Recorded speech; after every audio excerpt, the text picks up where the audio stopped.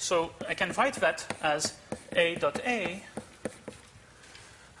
minus A dot B minus B dot A plus B dot B. Okay. So A dot A is length A squared. Let me jump ahead to the last term. B dot B is length B squared. And then these two terms, well, they're the same. You can check from the definition that A dot B or B dot A are the same thing. So there's no hidden trick here. This is really minus twice A dot B. Okay. So now let's compare these two formulas. Well, you see that this term is, this is the only difference between these two formulas for the length of C. So if you believe in the law of cosines, then it tells you that, yes, this is a proof that A dot B equals length A, length B cosine theta. Or vice versa, if you've never seen the law of cosines, but you're willing to believe this, then this is the proof of the law of cosines. Okay, so the law of cosines or this interpretation are equivalent to each other. Okay, any questions? Yes? Why isn't there cosine theta in the second one? So in the second one, there isn't a cosine theta because I'm just expanding a dot product. Okay, so I'm just, writing C equals A minus B, and then I'm expanding this algebraically, and then I get to an answer that has an A dot B. So then if I wanted to express that without a dot product, then I would have to introduce a cosine, and I would get the same as there. Okay? So yeah, if you want, the next step to recover the law of cosines would be to plug in this formula for A dot B, and then you would have a cosine. Okay, let's keep going.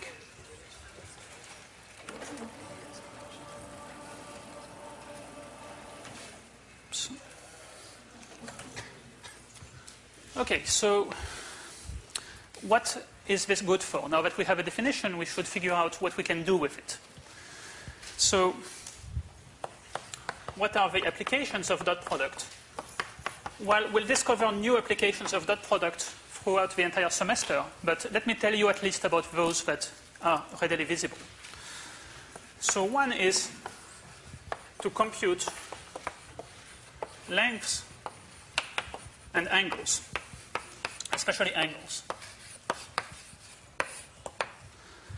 So let's do an example.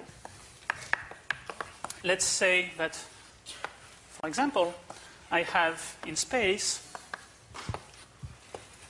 I have a point P, which is at 1, 0, 0.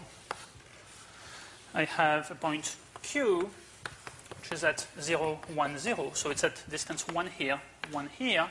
And I have a third point R at 0, 0, 2. So it's at height 2. And let's say that I'm curious and I'm wondering what is the angle. So here I have a triangle in space connecting P, Q, and R.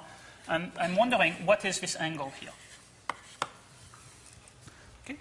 So of course, one solution is to build a model and then go and measure the angle. But we can do better than that. We can just find the angle using dot product. So how would we do that? Well, so if we look at this formula, we see, so let's say that we want to find the angle here.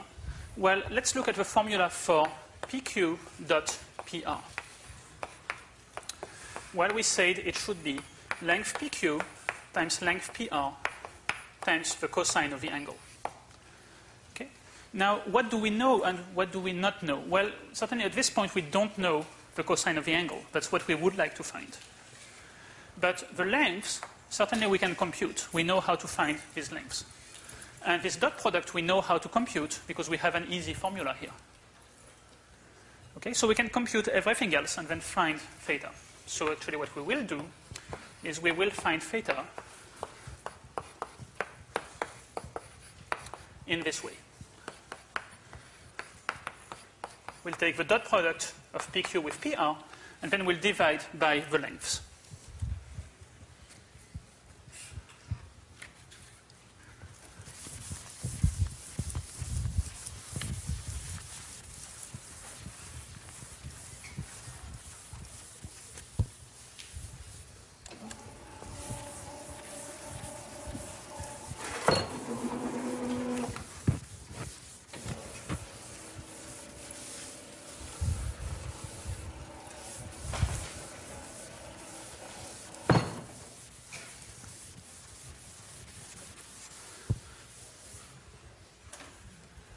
Okay, so let's see. So we said cosine theta is PQ dot PR over length PQ, length PR. So let's try to figure out what is vector PQ. Well, to go from P to Q, I should go minus 1 unit along the x direction, plus 1 unit along the y direction, and I'm not moving in the z direction. So to go from P to Q, I have to move by minus 1, 1, 0. To go from P to R, I go minus 1 along the x-axis and plus 2 along the z-axis. So PR, I claim, is this. Okay? Then the lengths of these vectors, well, we take minus 1 squared plus 1 squared plus 0 squared, square root, and then same thing with the other one. Okay? So the denominator will become, well, there's a square root of 2, and there's a square root of 5. What about the numerator? Well, so remember, to do the dot product, we multiply this by this, then that by that by that, and we add. Minus 1 times minus 1 makes 1. Plus 1 times 0, that's 0. 0 times 2 is 0 again. So we will get 1 over square root of 10. Okay? That's the cosine of the angle. And of course, if we want the actual angle, well, we have to take a calculator, find the inverse cosine, and you'll find that it's about 71.5 degrees. Actually, we'll be using mostly radians, but for today, I mean, that's certainly a more speaking answer. Okay, any questions about that? No? Okay, so in particular, I should point out one thing that's really neat about the answer.